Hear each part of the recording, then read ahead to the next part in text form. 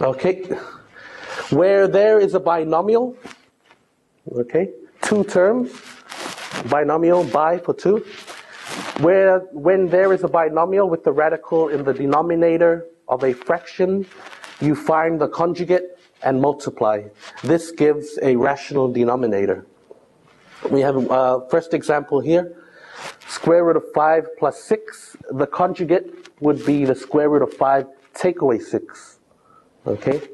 The conjugate of 3 take away 2 times the square root of 2 is 3 plus 2 times the square root of 2. Okay? A simple shortcut is to just change the mathematical operator. Plus becomes minus, minus becomes plus. Okay? Remember the word binomial means there are two terms. So 1, 2, 1, 2, 1, 2, 1, 2. These are binomials. So what is a conjugate? What is the conjugate of 2 multiplied the square root of 7 plus 3?